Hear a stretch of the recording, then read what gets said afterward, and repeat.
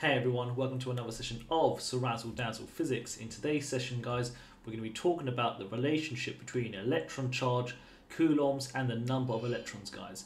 So put down today's title, it's going to be electron charge, coulombs, and the number of electrons. And as always, guys, before we get going, make sure you hit the like and subscribe button to keep my channel going and keep my content and lessons as free as possible. Right, so let's start off with the following big question. What is 1 coulomb of charge, guys? What is 1 coulomb of charge? Okay, so lower down in school, you probably found out that there is something called charge, guys, and you probably talk about coulombs. But what exactly is 1 coulomb of charge? What exactly is 1 coulomb of charge? The best way I like to explain this is by the following diagram. So let's just say this is you, and let's just say in your hand, guys, we give you 1 coulomb of charge. 1 coulomb of charge. Don't forget that the symbol, so charge, guys, the symbol for charge is Q. And the units, guys, are going to be coulombs, guys, capital C. And obviously in words, guys, it's coulombs. Yeah, so don't forget that. So let's just say somebody gives you 1 coulomb. We've got 1 coulomb in our hand. Okay, to explain this, guys, we're going to talk about electrons. Hopefully we can remember that electrons, guys, let's say here's my atom, guys, over here. And we know that electrons orbit the atom here. So here are my electrons. This is an electron over here. So lower down in school, you learn that electrons have a charge of -1. So the charge for electron Q will be equal to -1 for the electron. But is that really true? Is that really true? Well, the key thing is this. Yes, electrons have a charge of -1, but now we're going to give you the actual value, guys. There's something called the electron charge. The electron charge, guys, is simply the charge of 1 electron. It's the charge of 1 electron, guys.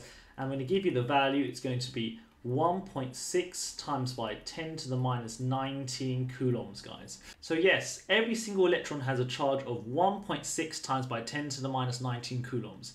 And it's negative, guys, because electrons are negatively charged. You might be thinking then, why is it lower down the school?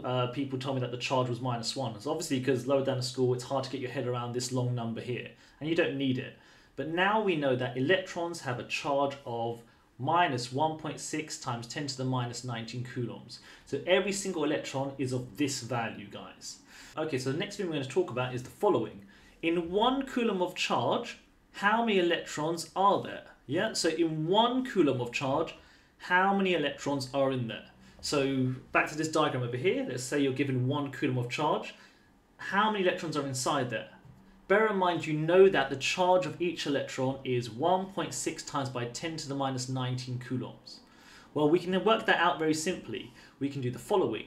If I know it's 1 coulomb, I simply take the 1 coulomb, the amount, the total amount, and I divide it by the charge of each electron. So I'm just going to ignore the negative sign over here, guys. So it's going to be 1.6 times by 10 to the minus 19 coulombs, guys. That will give us our value of, I'm getting 6.25 times by 10 to the power of 18 electrons, guys. Easy stuff here. Hopefully we understand that, yes? 1 coulomb is the total amount. Each electron is 1.6 times by 10 to the minus 19 coulombs. We're finding out how many of these are inside here. That's what we've just done here.